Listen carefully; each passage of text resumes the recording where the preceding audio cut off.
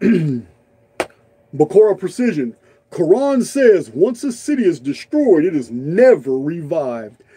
Well, that's a little too absolutist because we know many cities that have been destroyed that have been revived. But I get the concept. I understand. It's probably referring specifically to cities that were destroyed and buried. But you're right. Some cities are destroyed and they never revived. But Jericho has 17 levels of occupation. Most of them were total destructions, and the people rebuilt on top of it.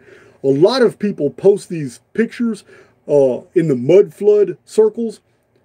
There's nothing unusual about that, though.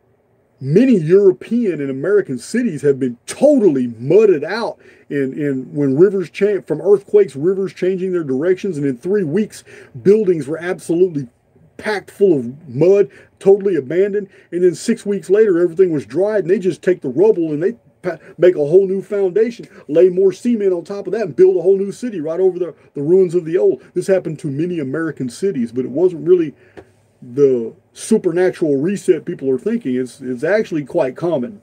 So, especially in Greek and Roman cities, they were getting destroyed by earthquakes all the time, and they just built on top of the rubble. This is why archaeologists find so many interesting things.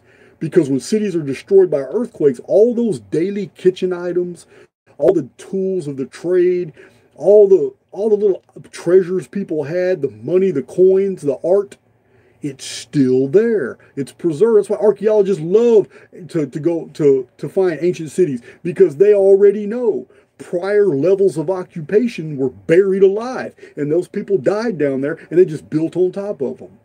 Very common. Very common.